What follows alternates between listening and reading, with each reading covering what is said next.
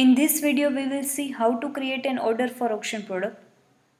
When the auction expires, winner has to check out the auction product and place an order. The order can be created manually or automatically.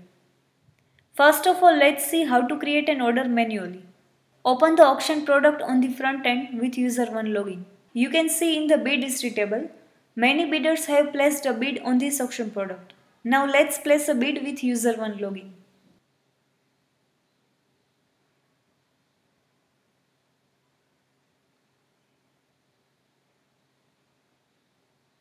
Bid placed successfully. You can see that user 1 is the highest bidder of this auction product. Now let's expire this auction product. Go to the admin dashboard of your site, then auctions. Here click End Now button. It will expire the auction product. You can see that the auction product is expired and user 1 becomes the winner. How to check out the auction product? Winner can check out the auction product via 3 ways. First is from the winning email. The payment link is added in the winning email. Winner has to click on the payment link and check out the auction product. Second is from the product page. When the auction expires, the Pay Now button displayed to winner. Winner has to click on the Pay Now button and check out the auction product. Third is from the My Account page. Go to the My Account page, Auctions, and then Bids Won tab. From here, winner can check out the auction product. Let's see how to check out the auction product via My Account page. Go to the Auctions and Bids Won tab. You can see the Pay Now button. Winner has to click on it and check out the auction product. When click on the Pay Now button, it will open the checkout page of the WooCommerce plugin. Winner has to add all the required information on this page and place an order. You can see that order placed successfully. You can see the order details on this page. First is the order number. Second is the order date. Third is the winner email. Fourth is the total paid amount. And next is the payment method. At the last, you can see the billing address which user have added on the checkout page. Now let's see this order in the order menu of the WooCommerce plugin. Log into the admin dashboard of your site. Then go to the WooCommerce and then orders. You can see the order is created for user 1 and the order status is in progress. Now let's see how to create an order automatically. First of all, admin needs to enable the auto order option from the auction settings. Go to the auction settings and then extra settings. There is a setting for auto create order after auction expires.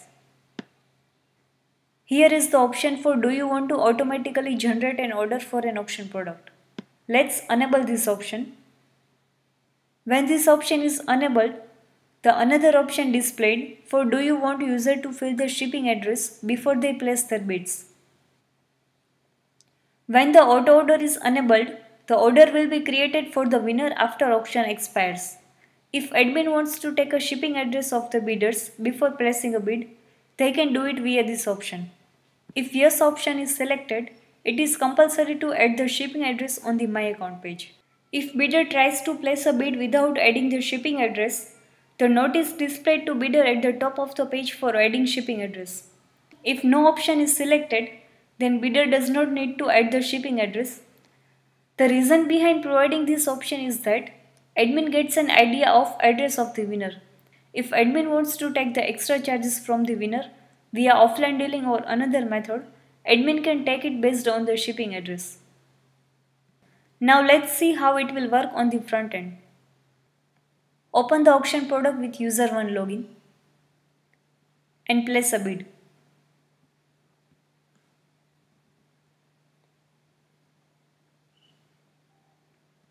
You can see that the error message displayed to user 1. It says that you cannot place a bid on the auction. Please add the billing details. Now let's add the billing address. Go to the My Account page and then addresses. Here user need to add the shipping address. Add the shipping address here and click Save Address. Now you can see that billing address and shipping address both are added. Now let's try to place a bid again.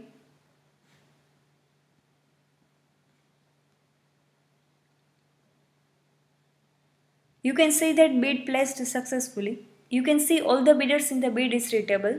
User 1 is the highest bidder of this auction product. Now let's expire this auction product.